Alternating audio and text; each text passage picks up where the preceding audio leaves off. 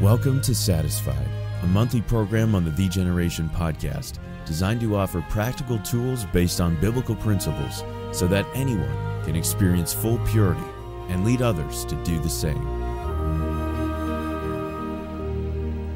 Hello and welcome once again to the Satisfied program here on the Generation podcast. This is our 5th episode, and we're continuing our discussion on accountability. One of the greatest misused, if not unused, tools in the battle for moral integrity. The last couple of podcasts, we've looked at how often this accountability should be. That was in the podcast entitled Never Alone. And then we looked at who the accountability should be with, and that was in the Threefold Cord, our most recent podcast last month. But now we're going to look at what exactly should be communicated during these times. And this is going to be addressing really a problem within our accountability that makes it so ineffective. And this problem that we'll be addressing is that our accountability is far too subjective. It's too vague. At best, someone might have called us in the past and asked, "How did you do in purity today?" Accountability partner, maybe it was once a week that they were supposed to check in with us. So let's say they did that. They called us up, or they met us at church, at school, and they just asked, "Hey, how did you do in purity today, man?" And you reply, "I did well." And that's the end of it. That partner probably doesn't want to dig into it any further, and you don't want to necessarily get into any further detail, so that's all it is. And in your mind and in his mind, you accomplish the purpose of that accountability. However, your reply, "I did well," could mean so much. Now, by that "I did well," you might mean that I took a double glance at a jogger, but I didn't stare long, so I did well. I might have entertained a thought about her later, but I eventually got victory, so I did well. I may have indulged in physical gratification that night, but it was the first time this week, so I did well. We say "I did well," but we really mean I did better than I did last week. There's a big difference, though. Compromise this week always breeds relapse next week. Anything less than absolute Christ-like purity is a predictable step in the direction of relapse. And if we don't fight the battle on that level, we will be powerless to hold our ground on the next. So we've got to find a way to take this incredible tool of accountability that God has given to us. It is His gift to us in this battle. And we've got to take this tool and figure out, okay, why is this so ineffective for us? And how do we take this problem of these vague answers and the subjectivity of it and add some honesty into our accountability? So what we're going to find as we discuss this and as you evaluate your day more and more up closely, you're going to find that there's a series of small compromises that lead to the bigger ones that you're worried about. Now, why should we be concerned with these small compromises? Again, it might be that quick glance at a jogger. It might be the glance at a billboard. It might be a thought briefly entertained during the church service.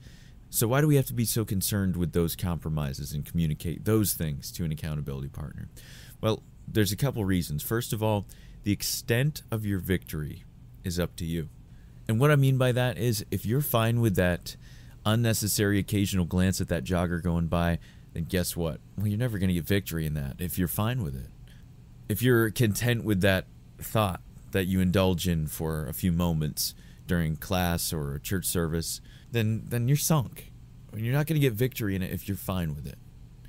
So as you evaluate these quote-unquote small compromises in your life throughout the day, if you're wondering what things are really serious, like what things you really need to tell your partner, just ask yourself, am I fine with continuing that habit for the rest of my life? Oh, maybe not every day. Maybe it's once a week, once a month. But are you fine with falling even in just that small compromise for the rest of your life? Because what you are content with, you are doomed to live with. So the extent of your victory is up to you. that's really the first reason why we crack down on these small compromises, is because you're setting the bar for what Christ's purity looks like in your life, what absolute purity looks like.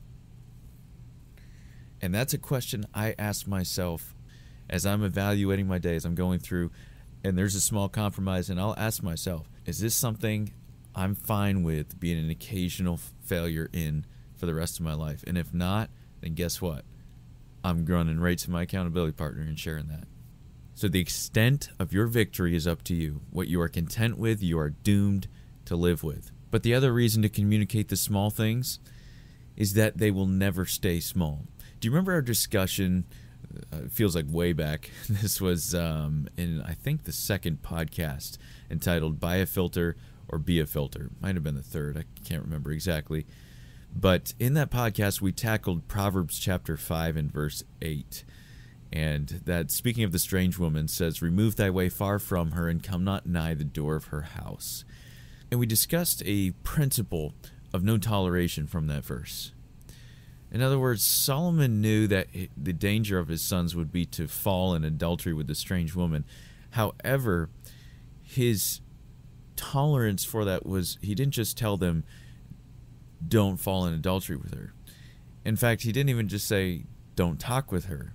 He didn't say, don't go in her house. He said, don't go near her house. So he's saying, if you go on her side of town, you are already beginning down a road of compromise that could get out of control and lead to the adultery that he was so worried about for his sons. So there's a principle of no tolerance. We're not going anywhere close. I don't care what's on that side of town. We are not going close to that. So small compromises, they're probably not going to stay small. And there's actually a parallel when you look at Proverbs 23, verse 31. This is in a discussion of drunkenness. And Solomon again warning his sons, but this time of a different type of sin, different type of indulgence, danger that he's worried about. But he uses the same principle when he tells them to not even look at the wine in the cup when it's red, or when it is fermented and has the power to control them and to make them drunk. So where does he set the bar? Solomon doesn't say to his sons, come on guys, you know better than this, just don't drink enough of this stuff to get drunk. No, he goes back further than that, but he doesn't just say don't drink it either. In fact, he doesn't say don't touch it. He says don't even look at it. Now, are you going to get drunk by looking at it? Well, maybe, because that's the first step. But Solomon, in his God-given wisdom, knew that compromise always starts small, but leads towards much bigger, drastic, dangerous, life-altering decisions. So just how small then do these compromises start? Maybe you're at a point where you're totally willing to get help and accountability and whatever those small compromises are. But what do those look like? Well, our next podcast is going to be focused on the smallest compromises. It's going to take a look at actually what is happening inside our brain, even some of the neuroscience on what is actually going on in our brain that initially starts the path towards a relapse. But that's coming next month, and I really don't have time now to go into that. So let's just set that aside and just know that the smallest level of compromise, we're going to discuss that next time. I'm really excited. It's one of my favorite discussions because it has been a huge help to me and other guys as well. So we'll talk about that next time in a discussion from Romans chapter 8. But right now, I want to briefly walk you through what it would look like to keep accountable in small compromises. To have a system that is not so subjective where we can just get away with so much and really not be helped at all by our accountability. So this is a system that has been slowly developed over the past couple of years, and I've been using it with several guys more and more. I've mentioned to you our frontline accountability groups, and so we have those going, and every one of those uses this system right here I'm about to explain to you.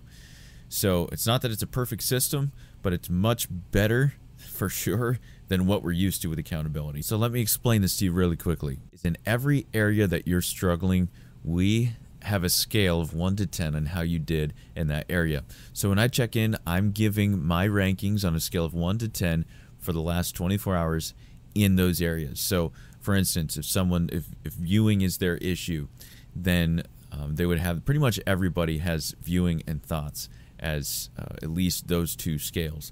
If self-gratification is an issue, then you're adding a 3rd scale. And honestly, all of the guys I'm working with have that with a 3rd scale as well.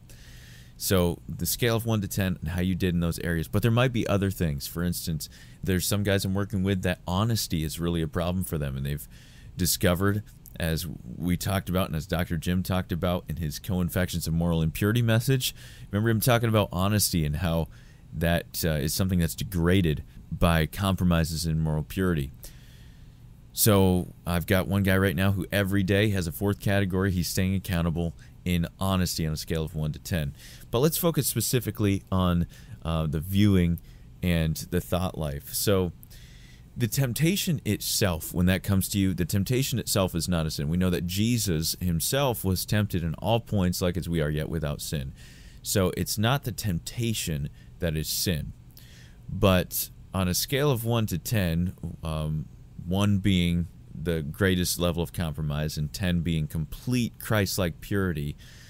So really, what a 9 is in that smallest level of compromise, that's what we're going to talk about next time. So, but let's say putting ourselves in a compromising position, making provision for the flesh, that would be a 7 or 8. So even if we don't see a temptation, but we've set ourselves up for failure, that would be a 7 or 8. So this might include being online alone, laying in bed after the alarm goes off, or taking an unnecessary glance at a jogger, unsure even if it's a man or a woman. But it's a glance you didn't need to take. It was unnecessary, and you know if that was a woman, maybe it turned out to be a man, but you still are going to give a 7 or 8 rating on that because it could have been a woman, but because you took that glance wondering if it was, and knowing that that could be a struggle for you if it was a woman that's not dressed correctly, then that was something that was not necessary. And thereby it was a compromise. A small compromise, but it was a 7 or 8 on the scale because it was a way that you set yourself up for failure even though you did not indulge in it at all. So that would be a 7 or 8. So what about a brief indulgence in a temptation that was unexpected? It might have been a second glance at a billboard, spending a few seconds on an immoral thought while sitting at work.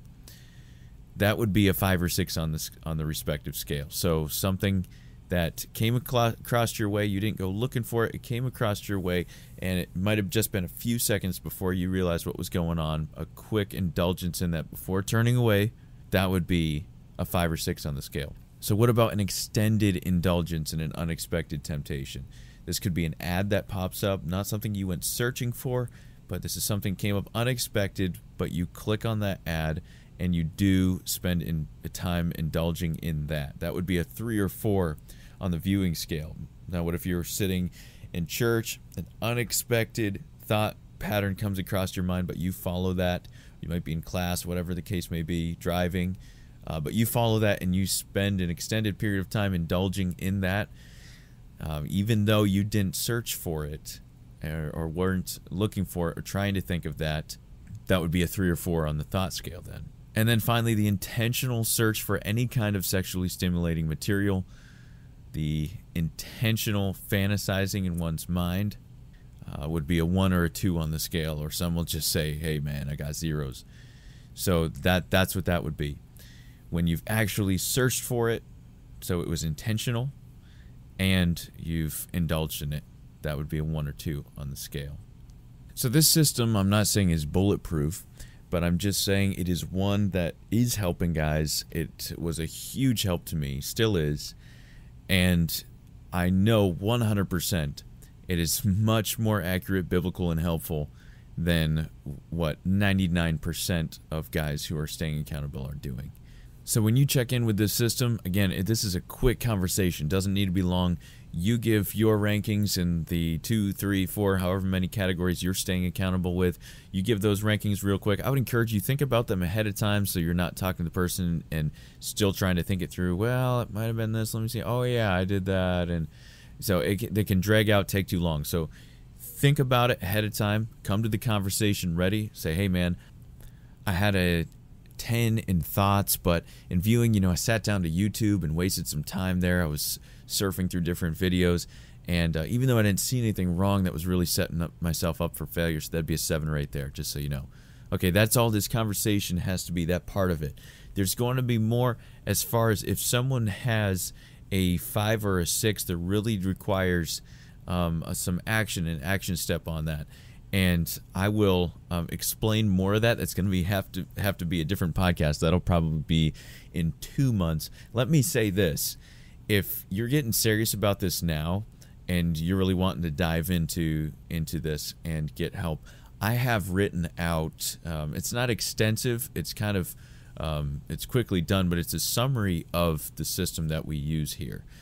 And so I would be happy to send that to you if you want to email me at satisfied@thegeneration.org and just simply ask for the frontline battle plan that we're using. I would be happy to send that to you. That's going to explain some things we've already talked about and some things we haven't yet. It's only a couple pages. It's not super extensive, but I think it could help you out. I don't want to leave you hanging on these things when I'm sure that there's people that are really thirsty for this material. I know there are.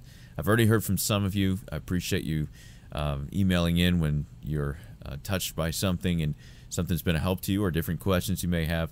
I'm more than happy to talk to anyone and to share from personal experience and things the Lord's taught me. So again, that's satisfied@thegeneration.org. If you would like a copy of this frontline battle plan, and I can send that out to you. Again, that's satisfied@thegeneration.org. So let me know if you have questions or if you want a copy of this frontline battle plan. I can send you a PDF of that. Again, it's nothing fancy. This is just something I put out quickly to be available for guys if they needed something right away as part of this. So feel free to reach out to me and ask for that. Well, guys, I hope this has been helpful as we tackle the aspect of our accountability that so many of us miss, and that is the communication of the small details, the small compromises. Those compromises that really ultimately we're not content with and we want gone. And then also they're going to be leading towards greater compromises. So if we're going to get serious about the big things, we've got to get serious about the small things. And we do that with a simple scale of 1 to 10 in the areas we struggle with. It's been extremely helpful for us, and I trust it will be for you as well. Well, again, reach out to me with questions or comments, satisfied@thegeneration.org. And we'll look forward to talking to you next month on Satisfied for a discussion of the mind and what that smallest compromise, a 9 on the scale, what that actually looks like. Now, I checked, and that podcast is actually scheduled for 1 week after my wedding. So you can be sure I'm going to record that before the wedding, but you'll have to wait and hear it afterwards on July 17th. Well, I hope this discussion has been helpful for you in your battle towards moral integrity. And remember, keep turning to Jesus this week to be less gratified and more satisfied. Thanks for joining us for this episode of the The Generation Podcast. If you're serious about living a life of total surrender and total dependence, please consider signing the The Generation Pledge. It's not a promise of perfection, but a declaration of direction. To join hundreds of others who have signed the commitment, please visit thegeneration.org/pledge. That's THEE generation.org/pledge.